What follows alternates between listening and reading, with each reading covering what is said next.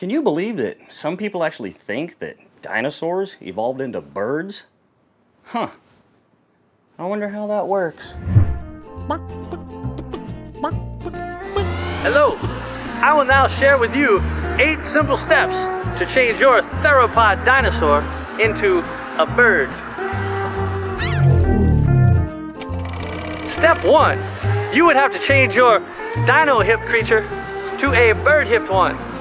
Now, a pair of pliers might come in handy here.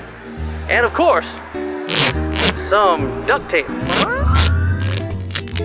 Step 2. Your cold-blooded dino needs to become a warm-blooded dino. Now, I would suggest some heating pads, or quite possibly a warm fire and a hot cup of cocoa. Step 3. You must now turn your reptilian lung, which operates in and out breathing like mammals, to that of the avian lung, which operates in a one-directional loop. Now, I would presume this would simply require disconnecting the muscles that cause the lungs to contract, therefore enabling your dino to only breathe in, thus causing him to adapt, much in the same way that fish learn to breathe by laying them out on the beach every day. Breathe, fish, breathe. Step 4. The lethargic lifestyle of the modern day reptile is quite a bit different from the exceptionally high metabolism of the bird. But fear not, this is nothing that a gift certificate to Starbucks will not fix. Step 5. You must now turn the front arms of your dino with hand digits 1, 2, and 3 into wings with hand digits 2, 3, and 4.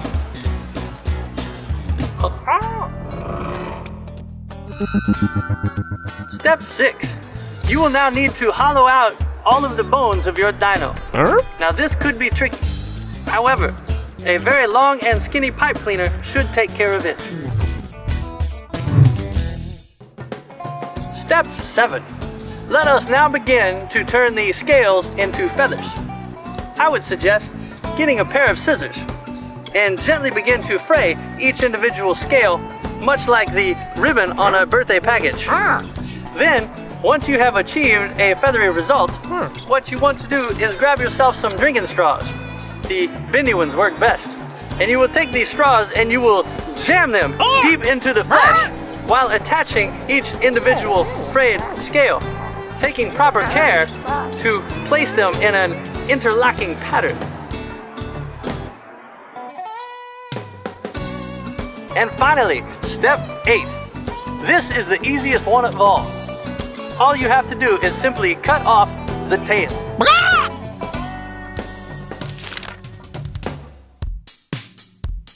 And there you have it. Your theropod dinosaur has now been transformed into a lovely bird.